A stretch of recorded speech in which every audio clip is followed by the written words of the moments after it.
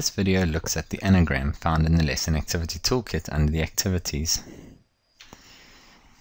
If we want to open the anagram, we need to click on our Gallery tab on the Lesson Activity Toolkit under Activities, and the first one is Anagram. There you will see we have the 6 different colors.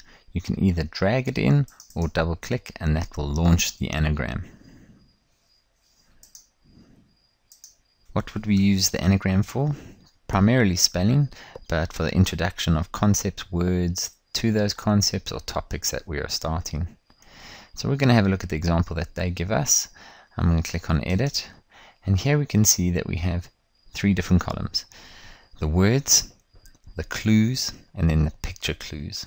The simple way of doing this is by double clicking on the word or dragging over the word, as there is no cursor that flashes within the Lesson Activity Toolkit, so it's easier to drag over the whole word, and then you can change it to whatever word or subject matter that you're teaching.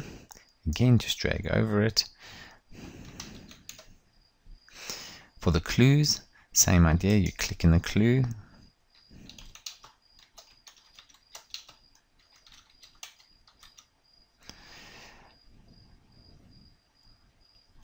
a good idea when using images for your clues is to get them before you actually create the anagram.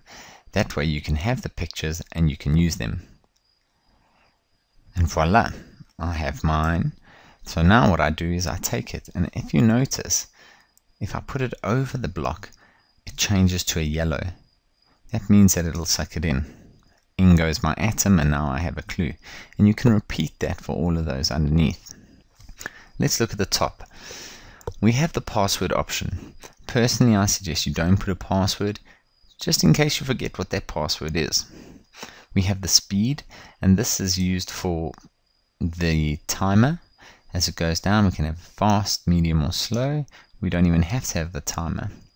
And the last little button we find here is the remove images. So if we've chosen somebody else's and we want to redo it, we can remove all the images in one go. Now I click OK. Let's have a look at some of the other buttons before I start. On the right hand side, the question mark.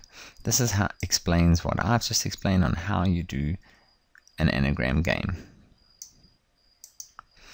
We then have the start button, and at the bottom we have a clue.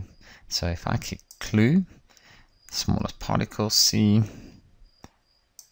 click start, atom, rearrange it. Then I can either reset or I can go to the next. When I go to the next, I need to click on the clue again if I need to bring it up. Then I can go on and complete this word. One of the things to keep in mind is when you use long words.